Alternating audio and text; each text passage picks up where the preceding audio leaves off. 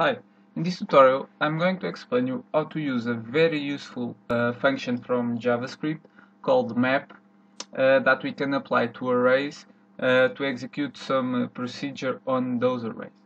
Basically the map function acts on every element of an array, of an input array, and applies a given function to each element of that array.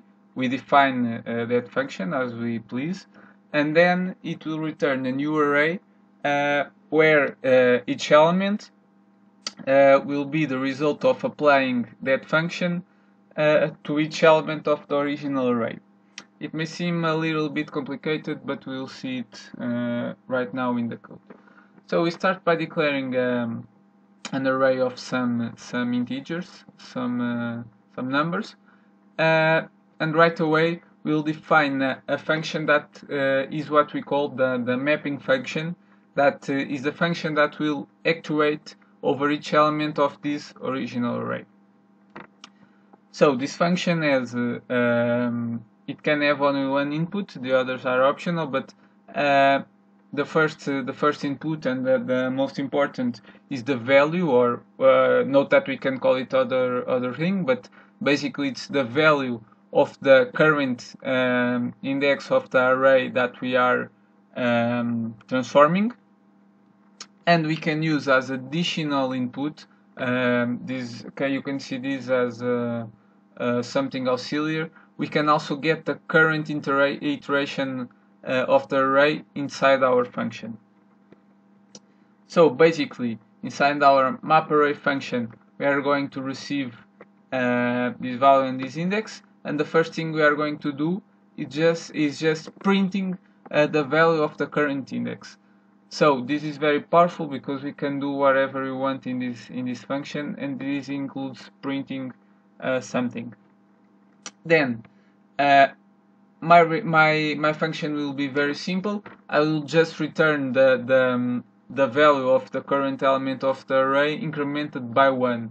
So the new array, the expectation is that the new array will have each element of the original array incremented by 1. Very important thing is that this map function doesn't change the original array, so it will not be mutated.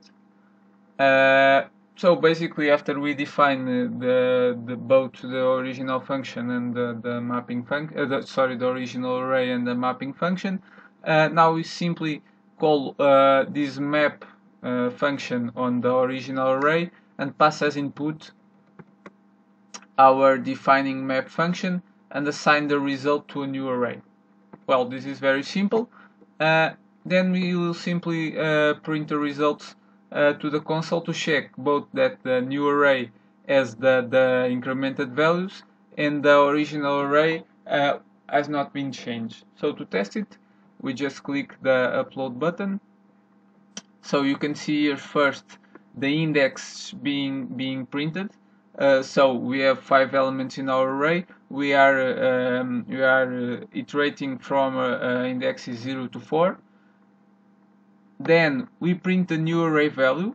Note that this is precisely the original array with each element incremented by 1, which was what we did on our mapping function. And then we have here the original array, which has the original values, and thus they have not been changed. And this is it. This is very, very powerful, although it may seem for people who are used to simply iterate through the arrays to process them. This is a very compact syntax. It leads to much simpler code, and it's very important to learn this concept. Thank you very much for watching this tutorial.